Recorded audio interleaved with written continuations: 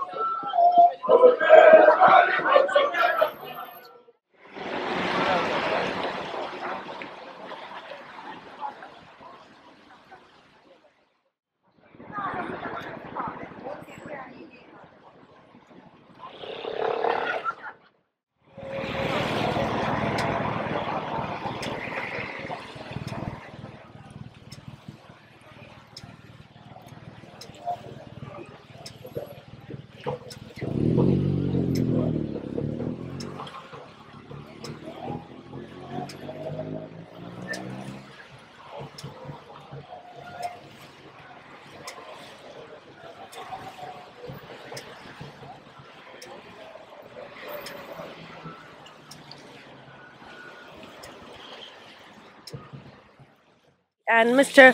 Brahumdagh Bugti, the president of Baluch Republican Party, is here to answer our questions. Hello, sir. With Indian Prime Minister Narendra Modi's reference to Balochistan during his speech on Independence Day, the attention of international community switched to the situation in province. Can you tell us your views about this? Yeah, I've already said so many times that the statement of Indian Prime Minister is very welcoming and very encouraging for us. And because was happening in Balochistan for last 50 years, the Pakistani army and Pakistani government was trying their best to hide the facts and stopping all the media and international media and NGOs to go and visit Balochistan. So this is the first time that the responsible state of India, the Prime Minister Narendra Modi Sahab, talked about Balochistan and raises concerns that what's happening there. So I think it's very good. Now each and every part of India, people are aware of that problem, the problem of Balochistan, and internationally now people are talking about that topic. People want to know more about Balochistan, that what's going on. So I think this is a very positive and a very good step from Indian Prime Minister.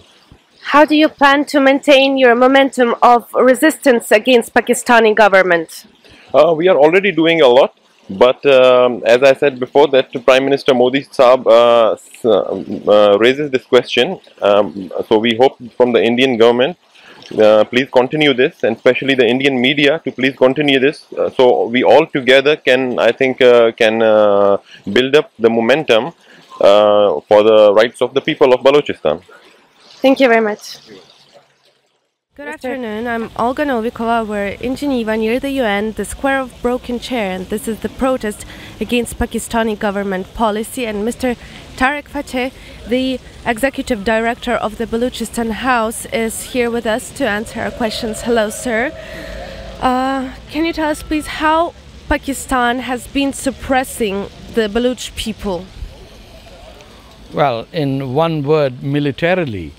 They invaded Balochistan in March 1948 and sent their army to destroy all structures of Balochistan society.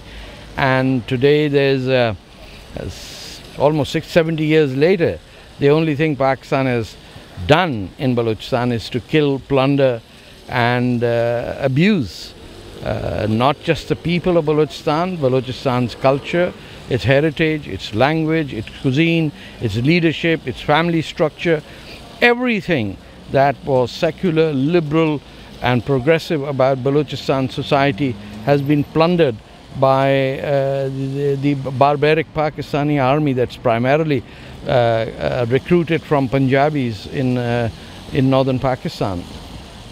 What kind of support are you seeking from the international communities in order to help the Baloch people? Well, first of all, I think the international community should step on Pakistan to allow journalists to visit Balochistan. It is the only conflict zone in the world where the military government has said that no journalists allowed. And male reporters, especially ones who wrote for The Guardian and elsewhere, were not just expelled from Pakistan, they were barred from their organizations to even cover the region. Carlotta Gall, who came to write about Balochistan, was beaten up in a very hotel by Pakistan's internal security guards. Reporters have been raped, reporters have been tortured, expelled and killed. 17 journalists have so far died, and no other place in contemporary conflict has seen the absence of any human rights organizations. Neither the Red Cross nor UNICEF nor the United Nations human rights organizations are interested. We are very grateful that the Prime Minister of India, representing the world's largest democracy, has brought up this issue on the international frame. And I can assure you that India is not a country that can be ignored. It is the largest, not only the largest democracy, it has never seen a dictatorial government in all its checkered history. It has a 5,000-year-old civilization that is just next door to Balochistan.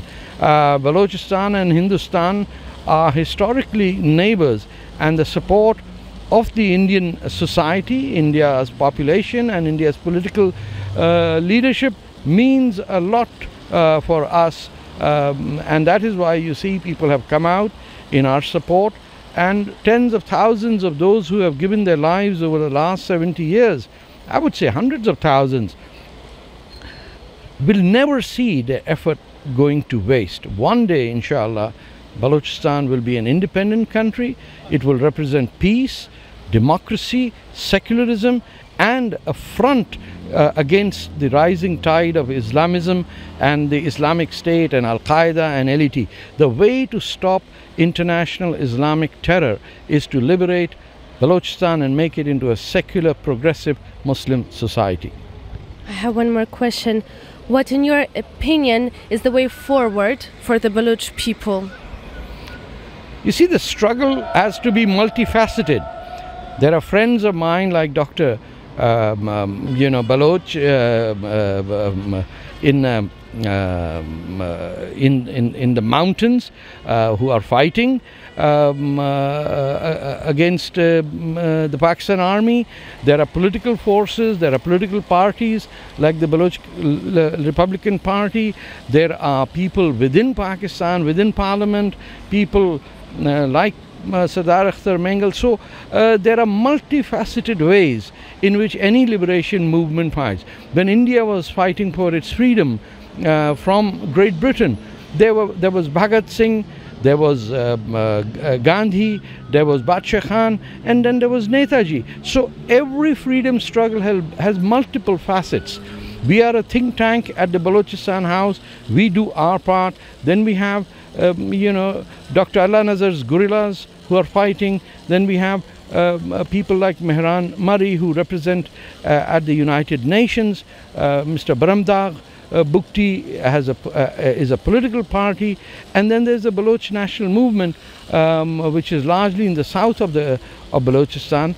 That is a largely middle-class organization that's fighting for women's rights, fighting for the rights of minorities, to have a modern-day Balochistan. And all these people will have to come on a table and come up with a draft constitution of we the Balochistan people, and then declare to the world, this is the hope of the future. This is where you can fight all the evil that Pakistan has brought to this world. We make Balochistan independent, Pakistan goes into the garbage bin of history, and our problems will be solved. Thank you very much, sir. Thank you. Mr. Mehraan Marri, the Baloch representative to the UN and the European Union, is here with us today to answer our questions. Mr. Marri, what are the demands of the Baloch nationalists? I think the demands are very plain and simple. We were occupied illegally in 1948. On the 27th of March 1948, we want the restoration of our sovereignty, integrity, and we want Pakistani forces to pull out of Balochistan and leave Balochistan. We want our independence back, and our request has been very clear from day one. We have never minced our words, and we have always been very clear in what we want and expect and what are we struggling for. We're struggling for the freedom of Balochistan. Can you tell us about the conditions of human rights in Balochistan? Yeah, as we hear the vigil for the dead and the disappeared, the human rights situation is miserable in Balochistan because Pakistani government since its occupation has been carrying out human rights abuses in Balochistan to continue their control and subjugation and occupation of Balochistan. But in recent years they have intensified, and a new policy of kill and dump has been adopted by them, which we are here to show the world, where tens of thousands of people have been forcefully disappeared, and many of them have turned up as in bullet-ridden bodies, dumped in different areas. So the human rights situation is very bad. Overall, human welfare is very bad in Balochistan because we're living under military occupation for the past 70 years. Thank you, sir. Mr. Ryszard Czarnecki, the member of European Parliament, is here with us to answer our questions. Hello, sir. Hello. You have raised the issue of Balochistan on various forums. Could you tell us more about your views on the Baloch issue? Well, it's the real problem for also the European Union and the European Parliament, because it's not only internal problem of Pakistan, because Pakistan is our important partner, our EU partner,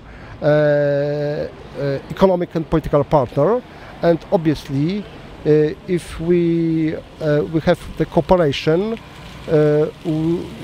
our partner should respect human rights and normal standards. The problem is that we can observe the rise of brutal violence in Balochistan.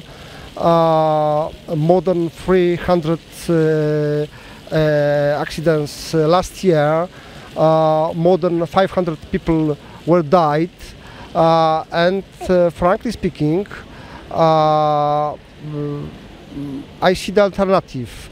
The government in Karachi doesn't control the situation in Balochistan and accept or tolerate the extremist group, or maybe support this extremist group which brutally exterminate of Balochi people. One more question. How could European Parliament and the European Union help the Baloch people?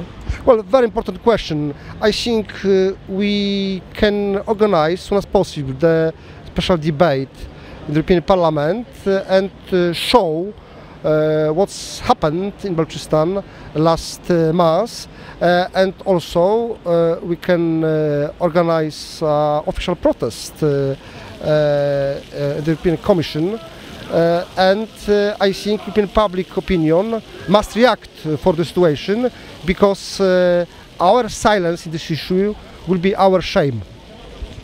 Thank you, sir.